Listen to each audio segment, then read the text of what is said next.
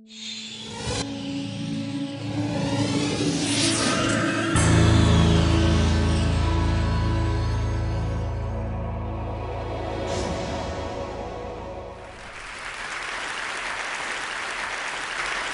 I want to talk today about an idea. It's a big idea. Actually, I think it'll eventually be seen as probably the single biggest idea that's emerged in the past century. It's the idea of computation. Now, of course, that idea has brought us all of the computer technology we have today, and so on. But there's actually a lot more to computation than that. It's really a very deep, very powerful, very fundamental idea whose effects we've only just begun to see. Well, I myself have spent the past 30 years of my life working on 3 large projects that really try to take the idea of computation seriously. So I started off at a young age as a physicist, using computers as tools. Then I started sort of drilling down, thinking about the computations I might want to do, trying to figure out what primitives they could be built up from, and how they could be automated as much as possible. Eventually, I created a whole structure based on symbolic programming and so on that let me build Mathematica. And for the past 23 years, at an increasing rate, we've been pouring more and more ideas and capabilities and so on into Mathematica, and I'm happy to say that that's led to many good things in R&D and education, lots of other areas. Well, I have to admit, actually, that I also had a very selfish reason for building Mathematica. I wanted to use it myself, a bit like Galileo got to use his telescope 400 years ago. But I wanted to look not at the astronomical universe, but at the computational universe. So we normally think of programs as being complicated things that we build for very specific purposes. But what about the space of all possible programs? Here's a representation of a really simple program. So if we run this program, this is what we get. Very simple. So let's try changing the rule for this program a little bit. Now we get another result. Still very simple. Try changing it again. Get something a little bit more complicated, but if we keep running this for a while, we find out that although the pattern we get is very intricate, it has very regular structure. So the question is, can anything else happen? Well, we can do a little experiment. Let's just do a little Mathematica experiment, try and find out. Let's just run all possible programs of the particular type that we're looking at. They're called cellular automata. You can see a lot of diversity in the behavior here. Most of them do very simple things, but if you look along all these different pictures, at rule number 30, you start to see something interesting going on. So let's take a closer look at rule number 30 here. So here it is. We're just following this very simple rule at the bottom here, but we're getting all this amazing stuff. It's not at all what we're used to. And I must say that when I first saw this, it came as a huge shock to my intuition. And in fact, to understand it, I eventually had to create a whole new kind of science. This science is different, more general than the mathematics-based science that we've had for the past 300 or so years. You know, it's always seemed like a big mystery how nature, seemingly so effortlessly, manages to produce so much that seems to us so complex.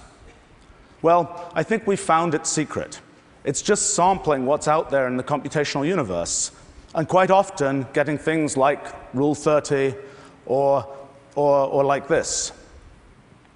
And knowing that starts to explain a lot of long-standing mysteries in science. It also brings up new issues, though, like computational irreducibility. I mean, we're used to having science let us predict things, but something like this is fundamentally irreducible. The only way to find its outcome is effectively just to watch it evolve. It's connected to what I call the principle of computational equivalence, which tells us that even incredibly simple systems can do computations as sophisticated as anything. It doesn't take lots of technology or biological evolution to be able to do arbitrary computation, just something that happens naturally all over the place. Things with rules as simple as these can do it.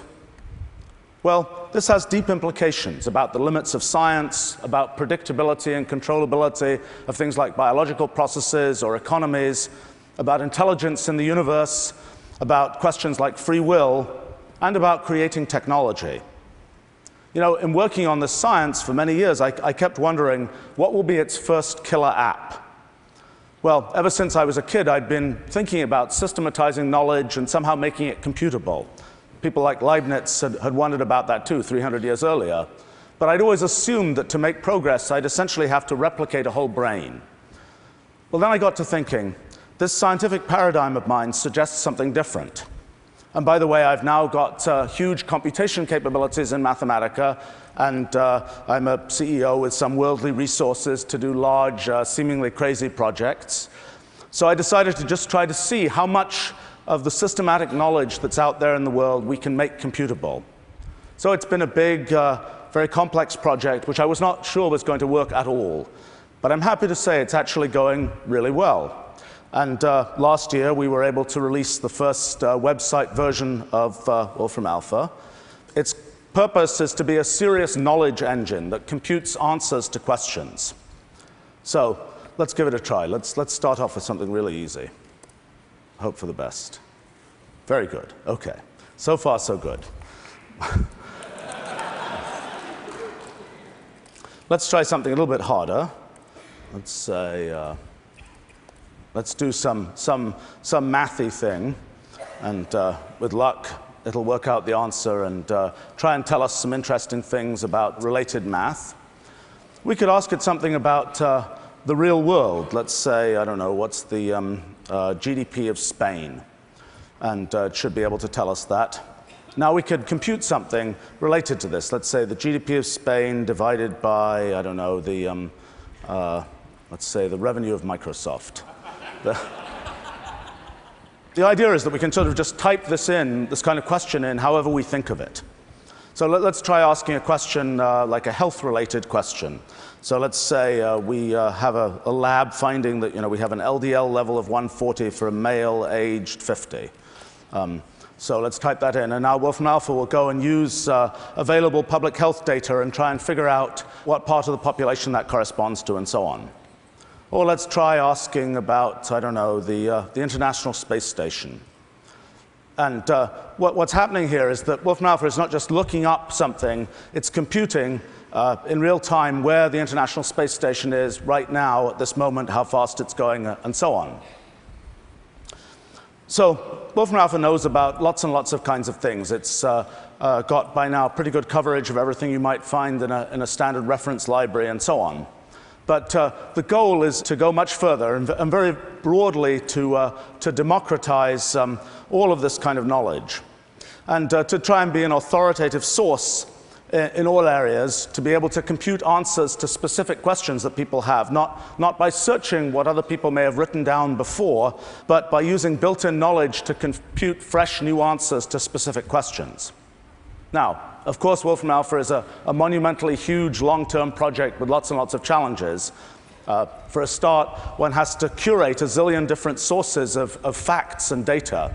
And we've built quite a pipeline of Mathematica automation and human domain experts for doing this. But that's just the beginning. Given raw facts or data to actually answer questions, one has to compute. One has to implement all those methods and models and algorithms and so on that science and other areas have built up over the centuries. Well, even starting from Mathematica, this is still a huge amount of work. So far, there are about 8 million lines of Mathematica code in Wolfram Alpha built by experts from many, many different fields. Well, a crucial idea of Wolfram Alpha is that you can just ask it questions using ordinary human language, which means that we've got to be able to take all those strange utterances that people type into the input field and understand them. And I must say that I thought that that step might just be plain impossible. Two big things happened. First, a bunch of new ideas about linguistics that came from studying the computational universe. And second, the realization that having actual computable knowledge completely changes how one can set about understanding language. And of course, now with Wolfram Alpha actually out in the wild, we can learn from its actual usage. And in fact, there's been an interesting co-evolution that's been going on between Wolfram Alpha and its human users. And it's really encouraging. Right now, if we look at web queries, more than 80% of them get handled successfully the first time. And if you look at things like the iPhone app, the fraction is considerably larger. So I'm pretty pleased with it all. But in many ways, we're still at the very beginning with Wolfram Alpha. I mean, everything is scaling up very nicely. We're getting more confident. You can expect to see Wolfram Alpha technology showing up in more and more places, working both with this kind of public data, like on the website, and with private knowledge for people and companies and so on. You know, I've realized that Wolfram Alpha actually gives one a sort of a whole new kind of computing that one can call knowledge-based computing, in which one's starting not just from raw computation, but from a vast amount of built-in knowledge. And when one does that, one really changes the economics of delivering computational things, whether it's on the web or elsewhere. You know, we have a fairly interesting situation right now. On the one hand, we have Mathematica with its sort of precise formal language and a huge network of sort of carefully designed capabilities that's able to get a lot done in just a few lines. Let me show you a couple of examples here. So here's sort of a trivial piece of Mathematica programming.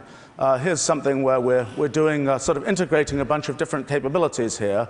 Here we'll just create in this line a little user interface that allows us to do something fun there. You could go on, that's a slightly more complicated program that's now doing all sorts of algorithmic things and creating a user interface and so on. But it's something that is very precise stuff. It's a precise specification with a precise formal language that causes Mathematica to know what to do here. Well, then on the other hand, we have Wolfram Alpha with all the sort of messiness of the world and human language and so on built into it. So what happens when you put these things together? I think it's actually rather wonderful. With Wolfram Alpha inside Mathematica, you can, for example, make precise programs that call on real-world data. Here's a real simple example. You can also just sort of give vague input and then try and have Wolfram Alpha figure out what you're talking about. Let's try this here. And actually, I think sort of the most exciting thing about this is that it really gives one the chance to democratize programming. I mean, anyone will be able to just sort of say what they want in plain language. Then the idea is that Wolfram Alpha will be able to figure out what precise pieces of code can do what they're asking for, and then show them examples that will let them pick what they need to build up bigger and bigger precise programs. So sometimes Wolfram Alpha will be able to do the whole thing immediately and just give back a whole big program that you can then compute with. So here's a big website where we've been collecting lots of educational and other demonstrations about lots of kinds of things. So I don't know, I'll show you one example maybe here. This is just an example of one of these computable documents. This is probably a fairly small piece of Mathematica code that's able to be run here. Okay.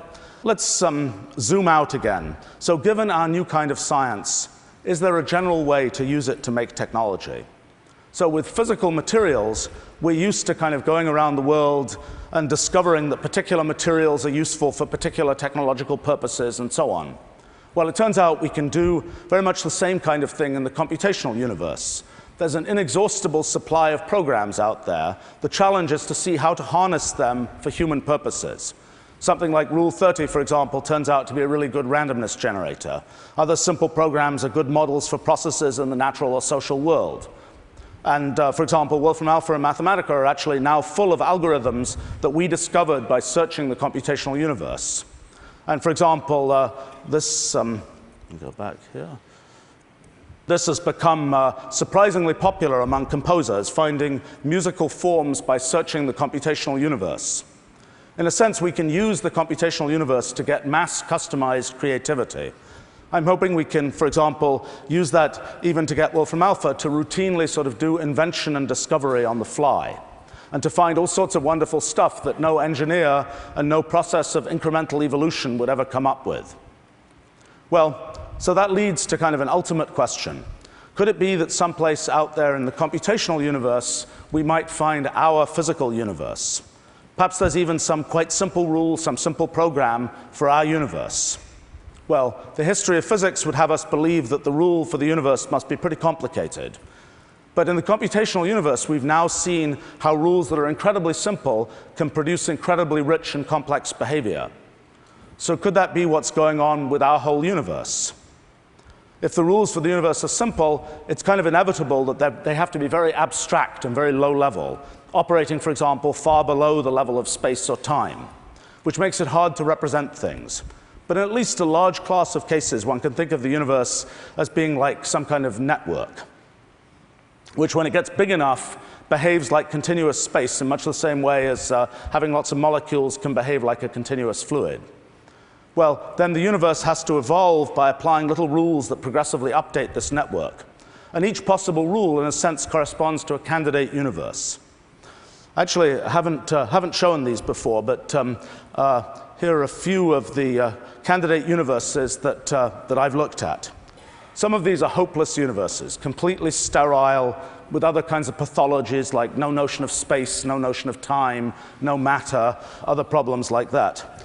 But the exciting thing that I found in the last few years is that you actually don't have to go very far in the computational universe before you start finding candidate universes that aren't obviously not our universe. Here's the problem.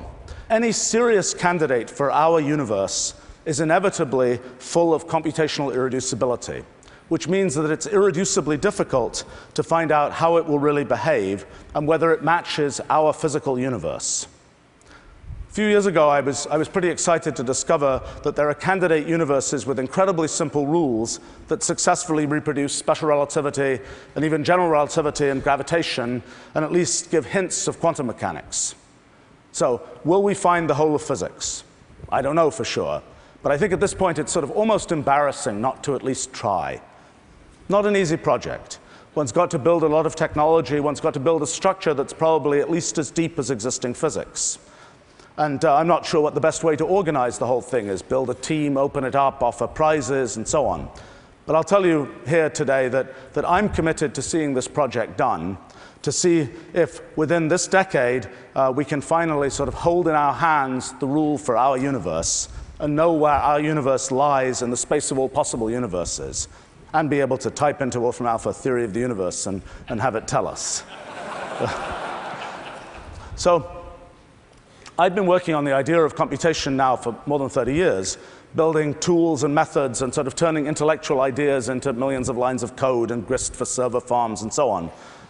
With every passing year, I realize how much more powerful the idea of computation really is. It's taken us a long way already, but there's so much more to come, from the foundations of science to the limits of technology to the very definition of the human condition. I think computation is destined to be the defining idea of our future. Thank you.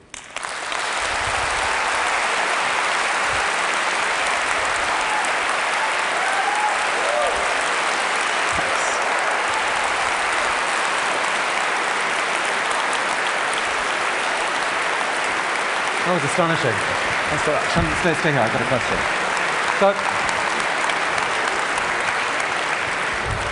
So that was, fair to say, an astonishing talk.